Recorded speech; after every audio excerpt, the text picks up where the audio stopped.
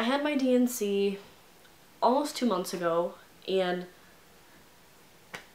basically I had to get there an hour before my procedure was scheduled. That way they could register me, get me in my gown, you know, ask me a bunch of questions, get the IV going, and that's where they administer the anesthesia that puts you under, because they do put you under for this procedure. And it happened very quickly.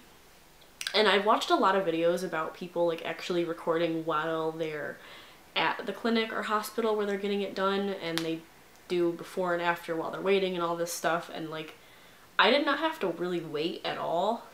And I was in and out of the hospital within like 2.5 hours, because I got there at 6 and I left about 8:30 in the morning. You're not allowed to eat or drink anything after midnight, so if you're able to get a morning procedure, I definitely would recommend that, because not being able to eat like after you're up for a while would be really hard. Obviously it's doable, but like, why would you want to be starving? So I got the earliest that I could. That way it would just be easier. And I mean, it went really well. There was no complications whatsoever. They asked me if I wanted anything to eat or drink when I woke up, and I opted for water and some shortbread cookies or something like that. Literally, I woke up and like maybe within 20 minutes to a half hour, I was able to actually leave after I had the procedure done. They wheeled me on a wheelchair and I went about my day. And I will say, like, I'm trying to remember, not like I forgot, but you know, it has been a little while since this has happened, but that day that I had the procedure, I was a little crampy. They gave me ibuprofen for that, so I did take some that day because I was kind of crampy, like more crampy than usual. I don't usually experience cramps for my periods, so when I have cramping, it's just really unusual for me. So took the ibuprofen, I went about my day. I actually went out to eat that night at Olive Garden. This was before the virus, so this was before we were able to even, you know, this was when we were able to still go out and eat. And of course my mom is calling me. I literally can't do anything without being bothered. Why?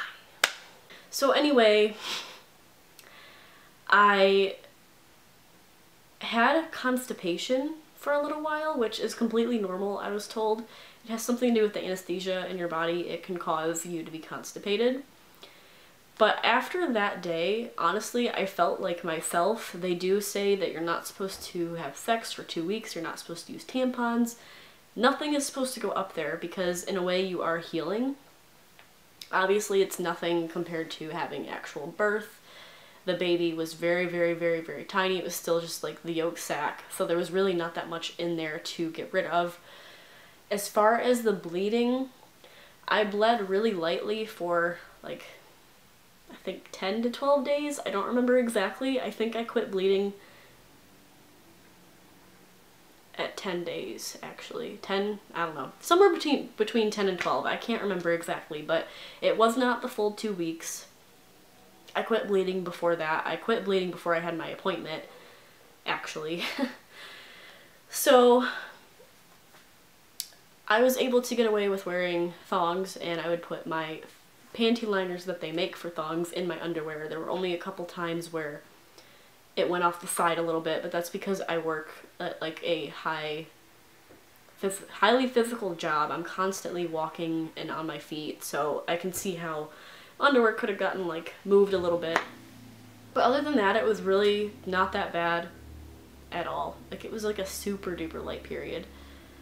So the one thing that I did have happen to me, which is kind of common, but you know, after you have a procedure like that, especially down there, you are more like susceptible to getting infections.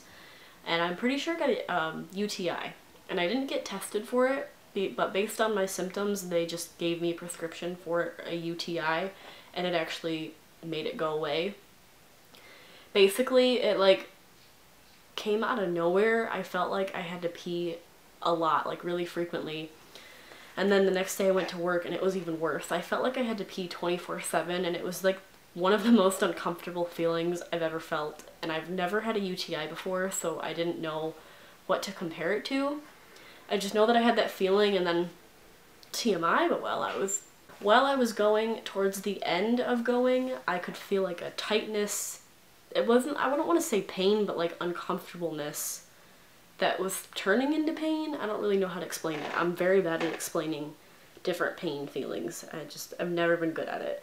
Doctor will always ask, like, explain how you're feeling. I'm like, I don't know, I don't know. So, yeah, I called them, I explained to them what was going on, and that it was uncomfortable, and they talked to my doctor about it. She said she was just gonna prescribe me with a UTI antibiotic, and I took that, and it went away very quickly, which I'm very grateful for because that was just really unpleasant. Other than all of that, it went really well. Here we are. Weeks later, I was debating for a while whether or not we wanted to keep trying for a child or if we wanted to wait, considering the situation that we're currently in right now in life. And, well, I guess we'll find out very soon whether or not we are going to be having a baby. I don't know. We'll find out. It's kind of up in the air. But anyway, I just wanted to get this video out there to tell you guys my experience, what I went through, because I've heard some bad things, but I've mostly heard good things, and depending on where you live in the world, things are done differently, so just kind of wanted to tell you guys what I went through. But it was a simple process, and it's been done and over with. Yeah, I don't know what else to say. I'm gonna go now. Thank you guys for watching. I'll see you next time. Bye.